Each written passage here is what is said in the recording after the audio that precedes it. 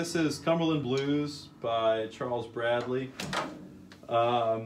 There's so much to talk about with this track. There's like probably at least 3 big pillars that I'd like to kind of touch on here. So vocab-wise, in the let's call it the chorus when we go to the ride cymbal at the top of the track, boom boom cap, haroom boom cap, haroom boom. So this drag idea is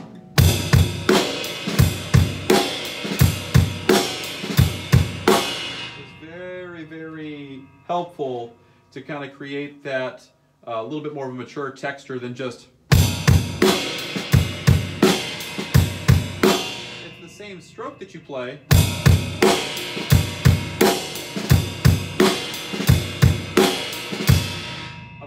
Same stroke. It's on the same beat.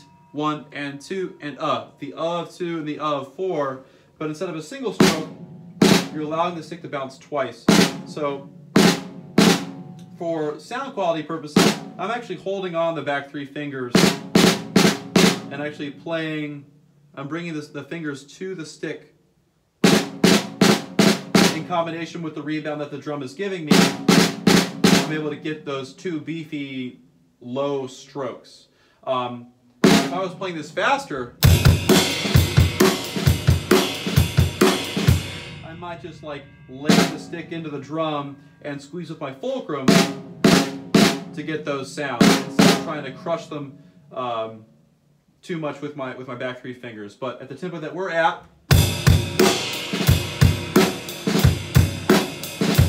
try and play both of those strokes with the fingers on the stick. That type of idea, okay? So that's one thing I wanted to touch on. Next up, during the verse, all of these fill ideas, boom boom cap, ba boom boom cap, ba boom boom cap, ba fill. I mean, it's really just a great kind of laboratory, setting to shed some of those 2-beat fills, 3, 4, back to groove.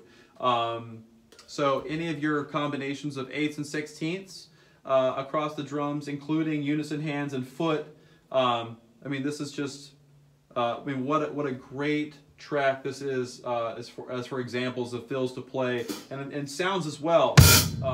Open hats are there, descending, ascending drums. There's lots of really quality stuff going on. It's a wonderful track. So I'll play a little bit more at the end, but also I wanted to make clear when the pre-chorus shows up, when he goes to the loose hats, and the snare is on quarter notes, that's actually a 6-bar phrase. So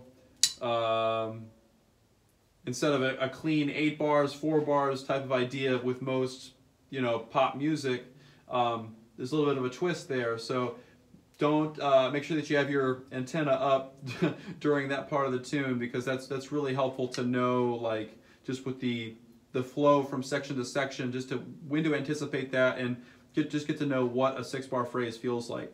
So here is, let's say, a few rounds of verse idea into the pre-chorus and then into the chorus, okay? Just kind of isolating these 3 different chunks.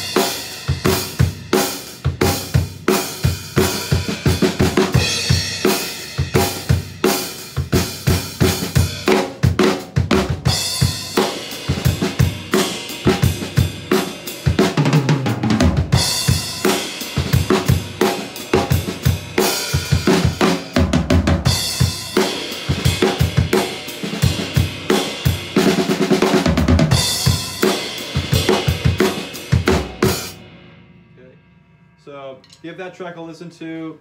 Lots of good stuff, man. Really good stuff.